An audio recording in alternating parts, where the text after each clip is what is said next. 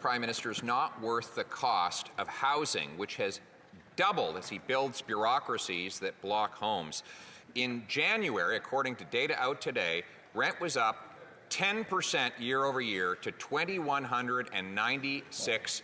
An astonishing increase in a very short time. In fact, it's up about 20% in the last 2 years alone, and it's accelerating ever since he named his incompetent housing minister. Will the Prime Minister follow our common sense plan to cut the bureaucracy and build the homes? If he was really concerned about rents, he would line behind us and support the removal of the GST on new apartment constructions. We're going to continue to be there to do the hard work of delivering for Canadians while he relies on catchy slogans. We were the ones that proposed taking the tax off home building, Mr. Speaker. The one good idea that he finally copied, but he talks about slogans. One is the Housing Accelerator Fund, the $4 billion program that was supposed to speed up housing. We asked the housing minister yesterday in committee how many homes it had completed. The answer is zero, nada, nothing. His quote, "It doesn't actually lead to the construction of specific homes."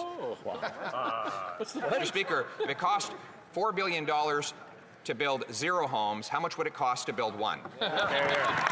The Housing Accelerator Fund is about investing in municipalities across the country to change the frame around which they build homes faster. This is the approach that we're taking, and it's working, Mr. Speaker.